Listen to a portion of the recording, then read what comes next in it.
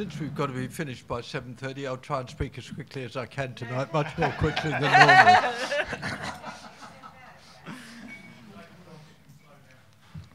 Economic policy in Australia in whose interests? Yes, I can hear the rumblings. Not mine. Not mine, I suspect, is the thought that's going through your head. But do bear in mind that there'll be other people who would also be saying, not mine. I'm thinking, for example, of rich people who might say that economic policy gives too much to bludgers who don't make any productive contribution to wealth creation in Australia. And I think there is a general tendency for people to think that they do all the work and other people get all the benefits. Indeed, if you take surveys of who does most of the washing up of the dishes in the average household, yes, your hand goes up nicely. Possibly your husband or whoever, his hand might go up too. In fact, if you add it up, everyone's contributions, of course, they would sum to more than 100%. So there are certain dangers, I think, in thinking that that sort of reflex response is legitimate. And also, I think even worse, there is a danger that that kind of reflex response leads to a right-wing populist politics. It's that sort of what's in it for me view about the economy which leads people to think, I'm getting the rough end of the pineapple, I'm going to upset the whole fruit cart. And here we go, next step, Donald Trump's your president. Well, I don't think there's anything particularly unique about Australia, which means we're going to have sensible politicians. Or if there is something unique, it's about time we got started. The second approach, though, going to the other extreme, is, I think, possibly equally unilluminating, though much more soundly academic. Put on my soundly academic spectacles for this and say, the answer to the question in whose interests is that we don't know. We don't know. We don't have adequate statistical information, adequate econometric models to know with certainty what the incidence of particular economic policies is on different segments of the population. Historically, of course, we've developed very good systems of national economic accounting based on Keynesian economics, which enables us to identify the value of gross domestic product, its components, the balance of payments, and so forth. But we do not have equivalently good data about who gets what. And indeed, there's a very strong case for saying that one of the primary needs about economic information in the current era is sets of national distributional accounts of comparable quality to those national income and output accounts.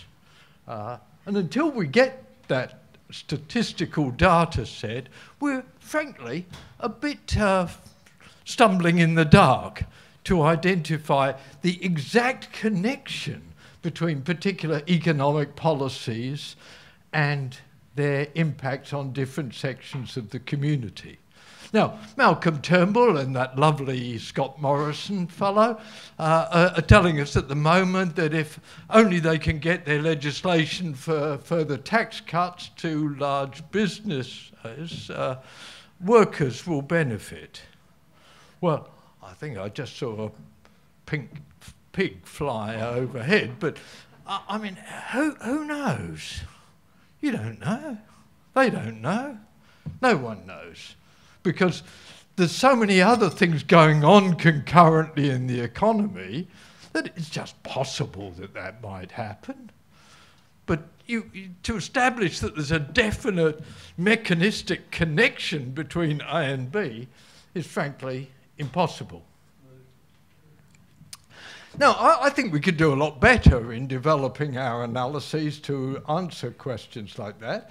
A body in Canberra called the National Centre for Economic and Social Modelling has for many years been trying to develop data sets and econometric techniques to answer those sort of questions. And I know Ben, my fellow speaker here, has spent some days a week or two ago with people from NatSem, or at least a former worker at NatSem, to try to model the effects of introducing a universal basic income system in Australia and how that would impact in terms of who gets what and the overall cost.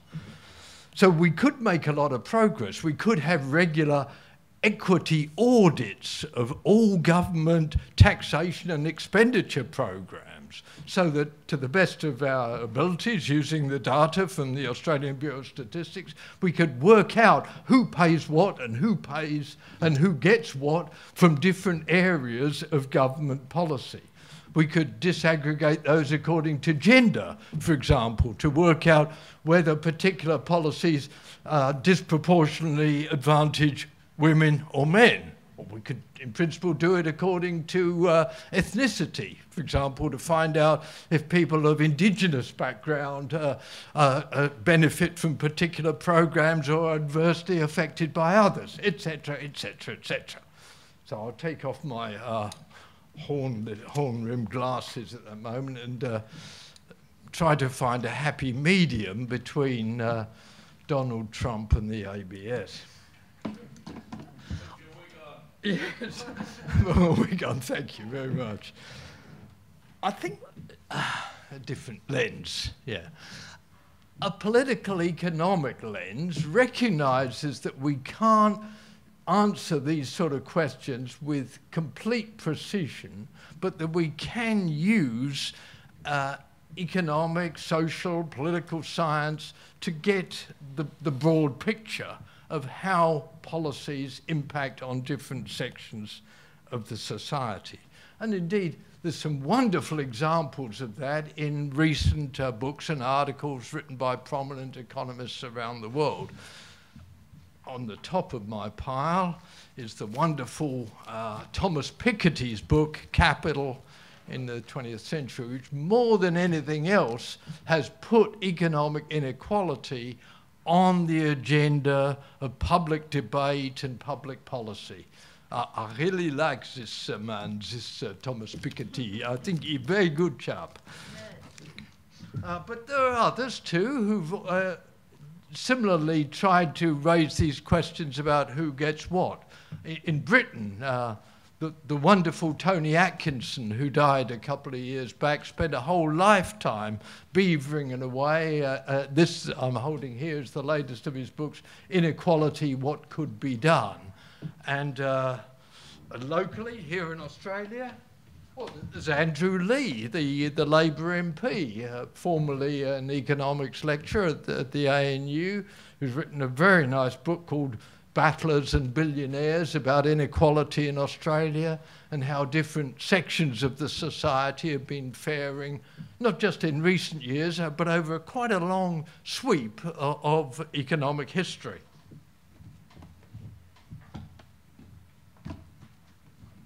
Rummaging around here because in the pile I've got a couple of my earlier efforts, one called Economic Inequality, a delightfully slim book, comparing Piketty's with...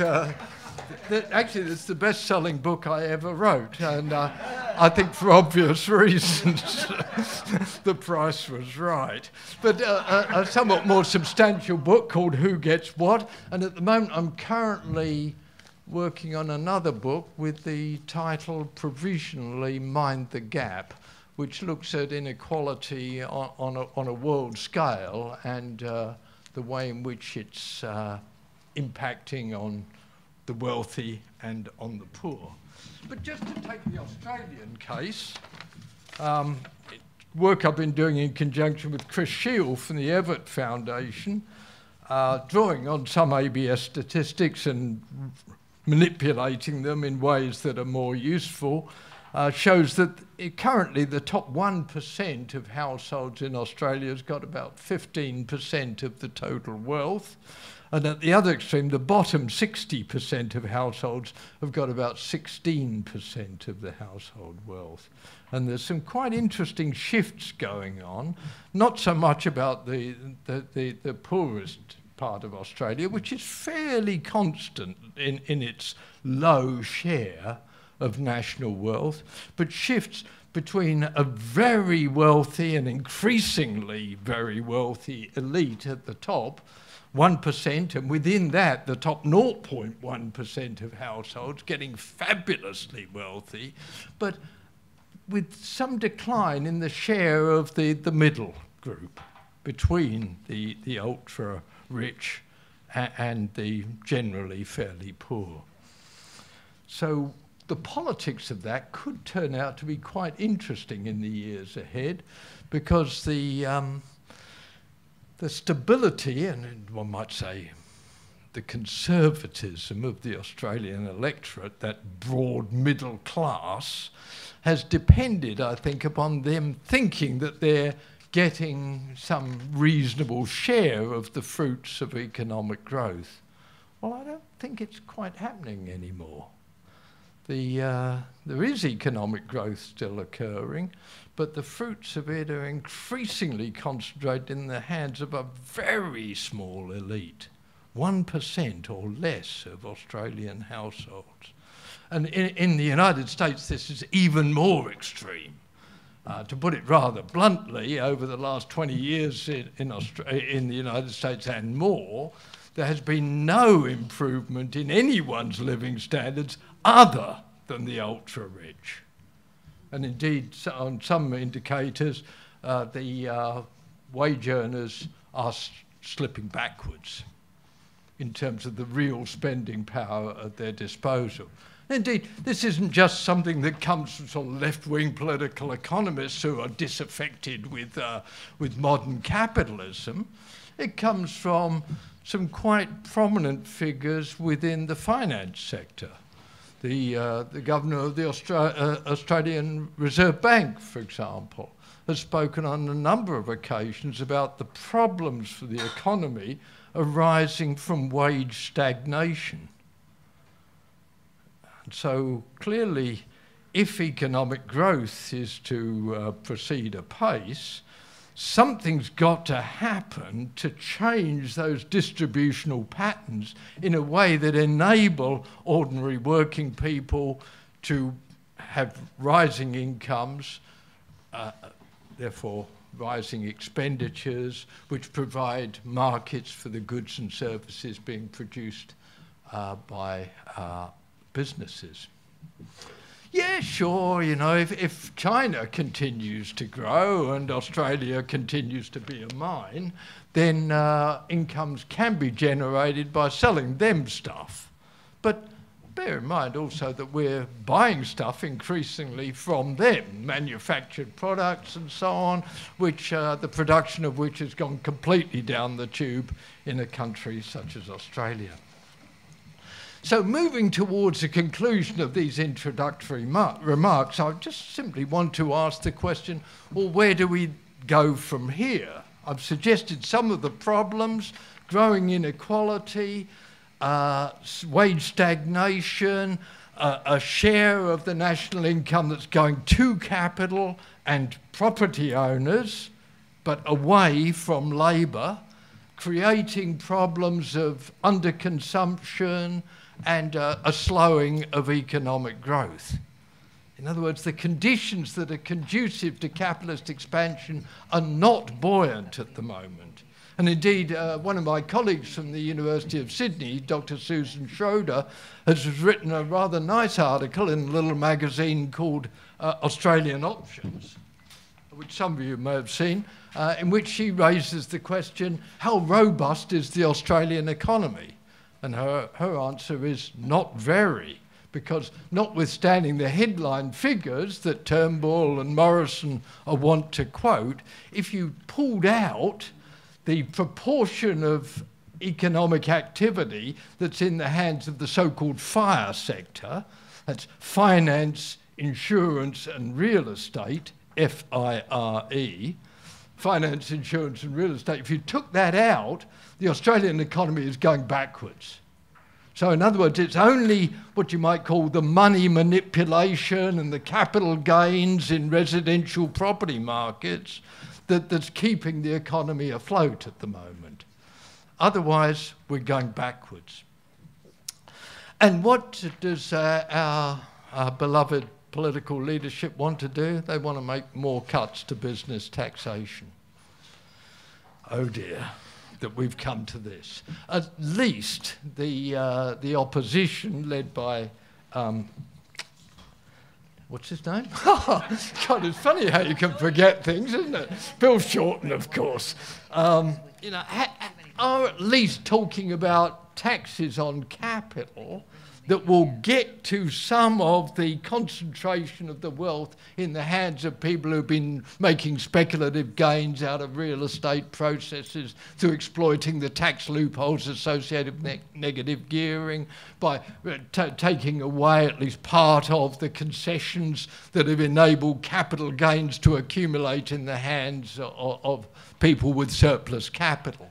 So I think I don't know whether Bill Shorten's read any of these books, although I think probably Andrew Lee's influence has been significant in this regard in steering the Labor Party towards policies that recognise the need to restructure the taxation system so that it doesn't just tax according to ability to pay, but it specifically targets the accumulation of capital arising from unearned income and speculative activities. So I think there is a little light at the end of the tunnel. But meanwhile, here's Ben Spies-Butcher to cast some more light on the whole situation.